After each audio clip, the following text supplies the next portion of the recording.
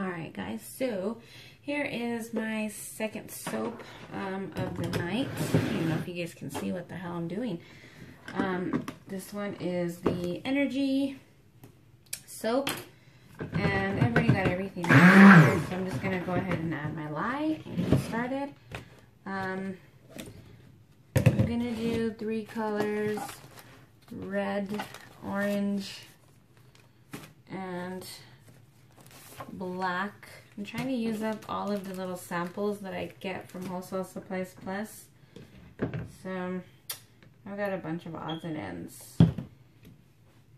I don't know if this is like florally, so I'm gonna add it last after I mix my color, just because I don't want there to be any mishaps, because, well, it doesn't smell florally at all, but it's pretty citrusy, so I hope it doesn't change any of my mixtures. It seems pretty clear in the bottle, but it's an amber bottle, so I actually couldn't tell you.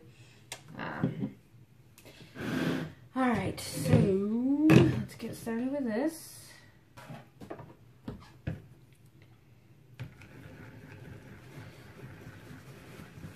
I'm just going to put this here, and I'm going to pour off 2 8-ounce color sections, 8 and 8. Probably could go with more. Let's see what I have left. 24 ounces, so we're gonna go with 12 and 12. I just like to have just a little bit more of one color and not too much more. So there's that. I'm gonna do, make sure I got the right colors here. The bottom to the base, black. And then I'm gonna do the dusty red that I have, 1 scoop. And I'm gonna do neon orange, 1 scoop. Does anybody know if they make a cordless stick blender? Ugh, that would be freaking awesome. So in with the Energy, let me get a spatula out. I'll pour this in. Yep, pretty orange. So I think it's going to complement these colors well, except for that light one right there. I hope it doesn't mess with that one. Okay guys, I'm back to pour these, and I have got a little idea, and I hope it works. I'm going to pour the black into here, give it a little swirl like in the pot swirl. Then I'm going to pour them side by side in here, like the one that's going around. I don't know who came up with it. So, hopefully it works. I'm going to drop this from higher up.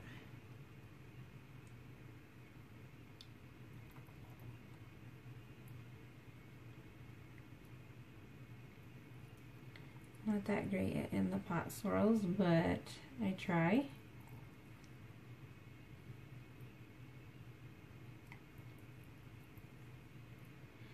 I just wait until the color starts coming up to the top. You can tell I don't think I put enough in these two.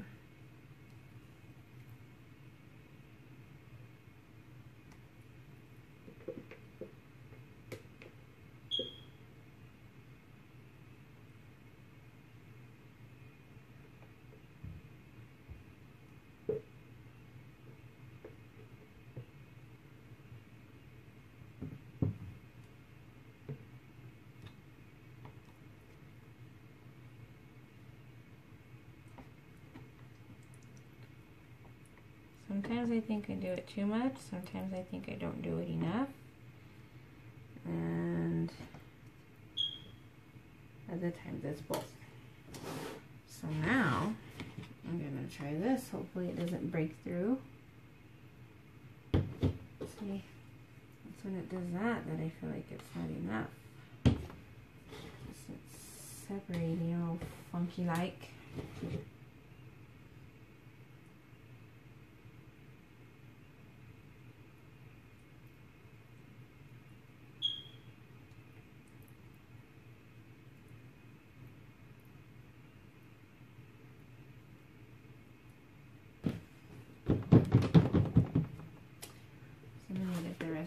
Black. I'll pour the rest of that in a sample mold.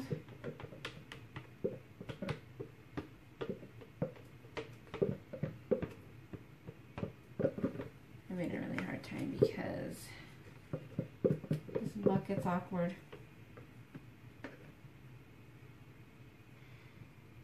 I think I'll just use this. That's not gonna work, is it?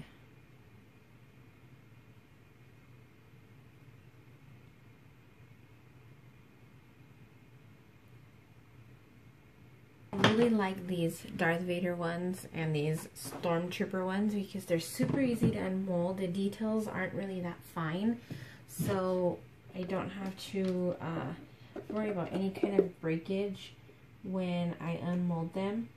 I have the ones, oh, I don't even remember the name of those, the little fighter ships, but I have those too, and they're super hard to unmold.